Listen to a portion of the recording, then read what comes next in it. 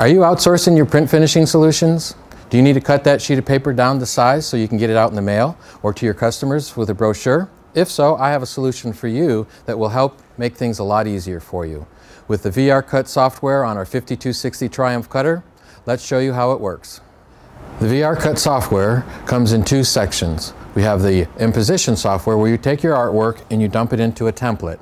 And that template is then assigned to a barcode. Okay? That allows the controller that is assigned to this cutter to read the barcode. Once that barcode is read, it then assigns this template and all the 8 cuts that are associated with this postcard into our program.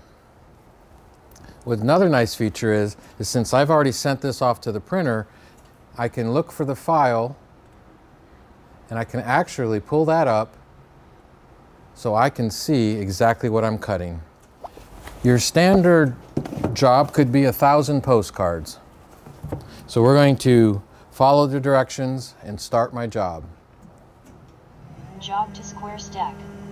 It's telling me to square my stack in the cutter. Ready to cut step 1. And it's ready to cut. As I can hear her tell me what to do, I also have steps to follow. I can see on the screen step number 1. I also have 8 steps for this particular project. So let's get started.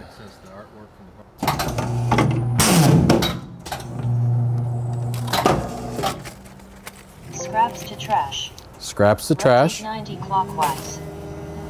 It pushed out the document so that I can turn it 90 degrees clockwise. Ready to cut step 2. And it's ready to cut.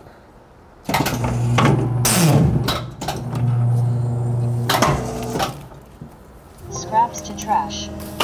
Rotate 90 clockwise.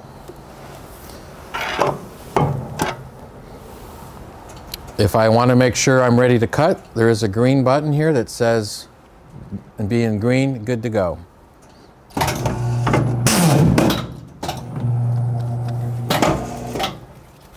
Scraps to trash. Ready to cut step 4.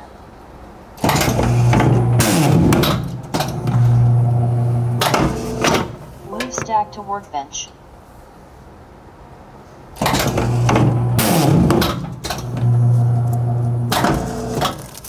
Scraps to trash. Move stacks from workbench. Rotate 90 clockwise. Ready to cut step 6.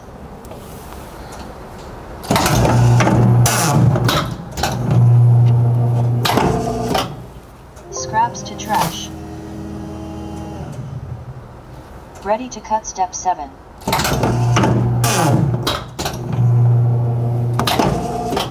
Finished cards to pallet.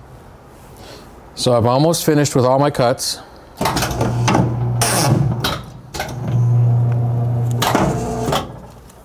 Scraps to trash. Finished cards to pallet. Job completed. And that's how easy it was to cut 1,000 postcards. Thank you.